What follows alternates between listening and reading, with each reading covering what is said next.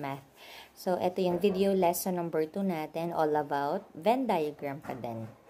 So, this time, we're going to solve problems involving sets using Venn diagram. So, ang gagamitin muna natin ay 2 sets. So, let's try this example.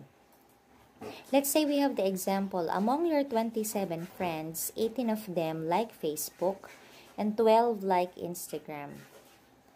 5 of them like both Facebook and Instagram. So, how are we going to solve this kind of problem?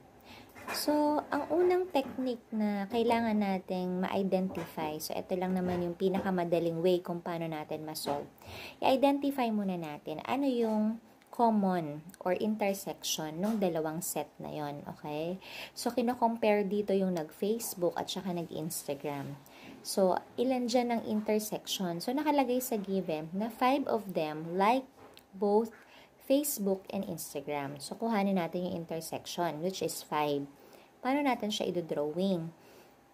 So, ang gagawin natin, yung dalawang set, so ito yung unang circle, so i-name natin as Facebook, yung pangalawang circle, i-name natin as Instagram, and then naka-overlap siya, so ibig sabihin, merong common elements sila. So, ano yung common na yun? Yun yung 5. So, yun yung 5 na intersection. So, etong 5 na to, gustong mag-Facebook at the same time, gusto din nila ng Instagram. So, dalawa yung gusto nila, mag-Facebook at mag-Instagram. Kaya siya yung intersection. Okay? How about, so 5 like both Facebook and Instagram. So, how about, kung ang given natin ay 18 of them like Facebook. Paano natin isosolve kung ilan yung nag-Facebook? So, meron na tayong intersection kanina. So, kung merong 5 na nag-Facebook na at nakapag-Instagram at 18 ang gustong mag-Facebook, so ilan pa ang mag-Facebook? So, ang sagot, there are 13. Paano natin nakuha yung 13? So, ang kukuhanin lang natin is the difference.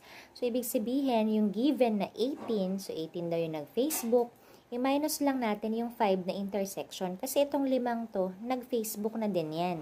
Okay? So, ibig sabihin, meron pang 13 na natitira na gustong mag-Facebook din. So, ibig sabihin, 13 of them like Facebook only. The next one. Let's say 12 like Instagram. So, balikan natin yung intersection kanina. So, ang 5 to, nag-Facebook na, nag-Instagram din.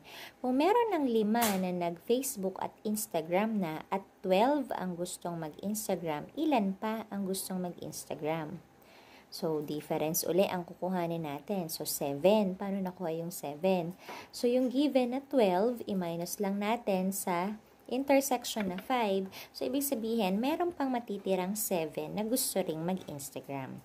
So, ibig sabihin, there are 7 like Instagram only. Okay? The next one. Among your 27 friends, so 18 of them like Facebook and 12 like Instagram and 5 of them like both Facebook and Instagram. So, ang tanong naman, ilan sa kanila ang may social media account? Paano natin malalaman? So, kuhanin natin yung union. Ano yung union? So, pag sinabing union, pagsasamahin lang natin lahat ng mga elements nila. So, lahat ng intersection, which is 5, yung Facebook only, at saka Instagram only. So, i-add lang natin yun. 13 plus 5 plus 7 is equal to 25. So, ibig sabihin, there are 25 who has social media account. Okay? So, paano yun? Ang given ay there are 27 friends. At there are only 25 na merong social media account. Kasi pag in-add natin to sa under ng Facebook, 13 plus 5 ay 18. Tama naman. Under ng Instagram, 5 plus 7 ay 12. So, pag pinag-add natin silang lahat, there are only 25. So, nasaan yung dalawa? Kung 27 yon at 25 ang may social media account, therefore, yung dalawa, sila yung tinatawag nating complement. So, pag sinabi nating complement, ito yung number of ng wala doon sa social media account. Ibig sabihin, kung 25 yon at 27 yung friends, i-minus lang natin 27 minus yung 25. Ibig sabihin, merong dalawa na friends na wala silang social media account. So, it's either baka walang cellphone yung dalawang to or mas prefer siguro nila na magbasa ng libro kaysa gumamit ng mga gadgets or mag-social media account. So, itong dalawa na to, so ma-identify natin kung tama yung answer natin. Pag inad natin silang lahat, 13 plus 5 plus 7 is 25 plus yung dalawa na walang social media account. So, there are 27. Kaya, among your 27 friends ang nakalagay doon. So, ibig sabihin may dalawa na they don't like any social media account.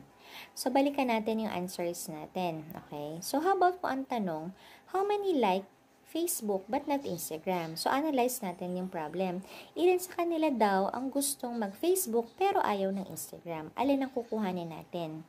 So, ibig sabihin, eto yon. Gusto mag-Facebook pero ayaw naman ng Instagram. So, ibig sabihin, ang sagot ay or ito yung Facebook only. So, ang sagot ay 13. Kasi itong 5 na to, nag-Facebook nga yan, pero nag-Instagram din. Okay? So, ang tinatanong lang, yung nag-Facebook lang, pero hindi nag-Instagram. So, ang sagot dun ay 13. Okay? So, the next one. How about kung ang question ay, how many like Instagram but not Facebook? Or the other way, ito yung tinatanong na, how many like Instagram only? So, ilan yung nag-Instagram, pero ayaw ng Facebook? So, ibig sabihin, there are 7. Hindi kasama tong intersection kasi tong 5 na to, nag-Facebook din yan. So, ang tinatanong lang, yung nag-Instagram lang, which is 7. The third question, how many like Instagram? So, ito yung kanina, but not Facebook. So, ang sagot natin ay 7. So, paano kung gustong mag-Facebook and Instagram? So, ang tanong this time, how many like Facebook and Instagram? The word and, ibig sabihin, parehas. Ilan yung mga friends na gusto ng Facebook at the same time, gusto din nila ng Instagram? So, ang sagot dun ay 5. Ito yung intersection. So, ito lang tatandaan natin. O, take note. Ang technique, pag nabasa yung word na and, ibig sabihin, intersection yung hahanapin. Yung common, yung parehas. So, 5, both like Facebook and Instagram. Kaya yung end ang term doon. The next one. Paano kung ang tanong ay, how many like either Facebook or Instagram? So this time, ang term na ginamit ay or. So ibig sabihin, sino yung nag-Facebook o kaya nag-Instagram. So ibig sabihin, ito nag-Facebook yan, ito nag-Facebook din, ito nag-Instagram din. So ilan doon ang nag-Facebook o kaya nag-Instagram? So ang gagawin natin is, i-add natin lahat. So, 13 plus 5 plus 7 is 25.